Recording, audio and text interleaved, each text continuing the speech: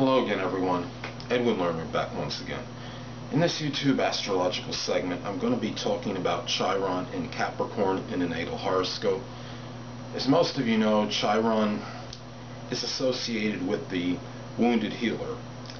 It's a sector or aspect in our lives where we can generally help others immensely, but often we don't have the capability or don't help ourselves enough in that area. Now, Chiron is not a planet. It's considered by some a planetoid, asteroid, a comet, but it's not an actual planet. But it still, in my opinion, has a significant effect on us in our horoscopes. Chiron traverses a sign on an average time for about 4 to 5 years. So we look at it, and it can have it kind of like similar effect as a generational planet. So we look at the house position more so than as opposed to the sign that Chiron is in. So anyway, let me get started. The first thing, Chiron in Capricorn. The biggie seems like it's about the organization thing. People that have this placement may instill belief in many others, emphasize organization in their lives, but maybe in their own lives things might be somewhat discombobulated, disheveled. Whether it might be a home, for example. It could just be their life, their priorities are not quote unquote in order.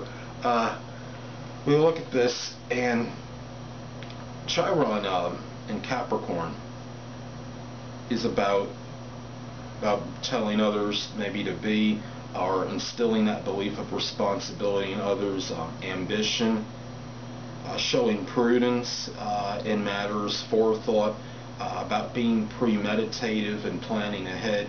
However, they may lack these abilities in their own lives perhaps on a strong level, or at least as far as the house position goes in their chart. Now, Capricorn is ambitious. The sign Capricorn is ambitious. Now, this person may have a certain amount of ambition, but may not. Perhaps there might be a problem as far as their ambitions. They may have had a problem going after maybe the wrong things in their life. And like I stated, it's more about the house placement that is, and that'll show where they maybe have had problems in displaying this ambition and responsibility. Now, people that have this placement may actually have a strong amount of responsibility. However, it's about taking responsibility for what they do, being aware of facing, if it's something negative that's been done or a mistake, and taking the accountability and responsibility, being aware there are repercussions for things, for a mistake, not necessarily something intended to be negative, but just for example, just an honest error, whether it might be in judgment or someone's character or what have you. So really, what this comes down to is you look at the placement, and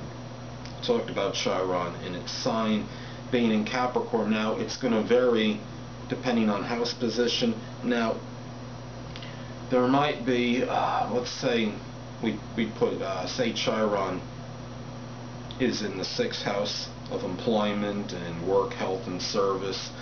This could be a person that might encourage others to be responsible in matters and ambitious in connection with their work life, with their health. And when I say ambitious with their health, I mean doing the things to be at that great level as far as their health goes, and looking after, being responsible for their own health and getting their work life organized.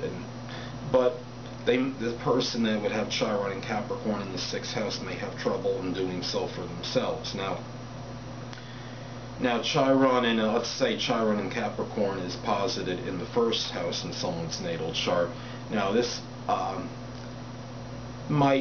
person might not always take responsibility, so to speak. It may be that first impression they leave on others. Maybe this is a person, for some reason, might not always give the best first impression, but this could also be the person that instills in others to always give someone your first impression on a job, because you don't have a second chance to make a first impression. This could be a person that might not always take responsibility for their physical body, for example, and taking care of it maybe the way it does, but they will encourage others to take care of theirs and themselves, and will instill those beliefs in others. So anyway, people, that'll conclude this YouTube astrological segment for Chiron in Capricorn in a natal horoscope. Stay tuned next time, where I'll be talking about Chiron in Aquarius in a natal chart. Two things I want to get with you on before I head out. Firstly, the stars may impel, but do not compel. And secondly, never isolate any single astrological element, aspect, planetary placement, position, configuration, influence, or what have you, and make an analysis of a person, astrologically speaking, based on this alone, because a person astrologically is the sum of all their components in their natal chart, and not just one. Until next time, people, stay well.